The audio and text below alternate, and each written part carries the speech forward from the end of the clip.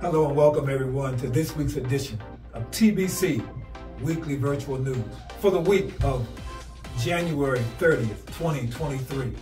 I want to invite everyone to join us beginning this upcoming Wednesday as we share in our 10-day devotional for the month of February, Black History Month.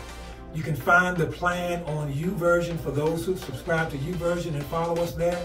You will find the plan right there to journey with us any point during the month of February for 10 days as we look at Black History Month and the Bible. I also want to remind all of our church members to meet us on this upcoming Thursday, February 2nd, 7 o'clock p.m.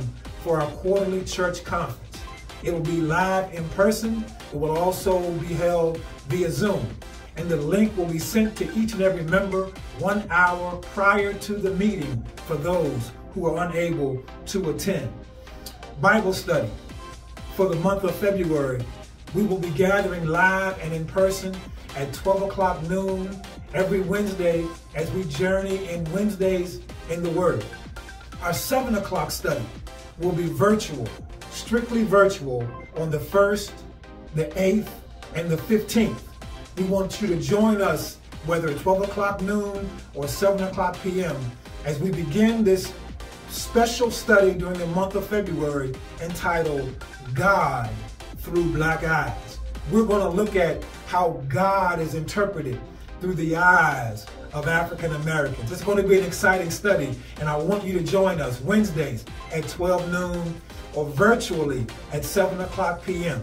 And then save the date, February 22nd. That's Ash Wednesday. We will be right here in the sanctuary for a special night of prayer as we begin the Lenten season. We want you to join us in all of these events because these are opportunities for you and for me to not only grow individually, but for us to grow collectively. So please make plans to join us. I want to remind you in closing today that your giving is important to the life of the church. Thank you for all of you all who've been giving generously, faithfully, sacrificially, and consistently over the course of the last years. I want to encourage each of you today to continue in your giving because the church is only as efficient as the people are generous. And I want to ask you a question. What if God were to bless you on the level that you give? What if God were to bless you in response to your giving? I hope and pray that you seize that in your heart and you recognize the importance of being a part of the body of Christ because God is doing some wonderful things here at Third Baptist Church.